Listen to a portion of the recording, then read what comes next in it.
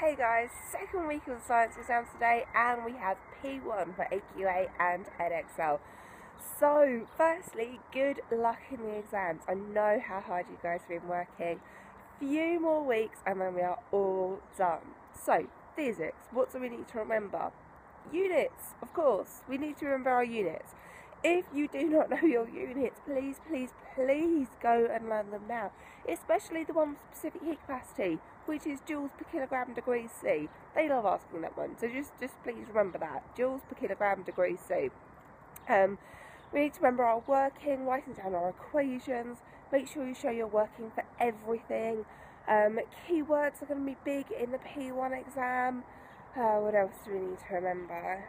No, units and keywords, that's pretty much what we need for physics at the moment. So, good luck guys, we've got to get through this and then we can have Friday and the weekend.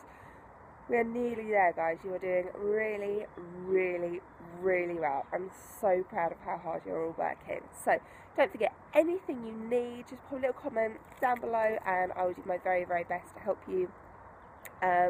Let me know how it goes, if there are any questions you have about any exam questions, or if you just want to tell me how good my predictions were. So, good luck guys.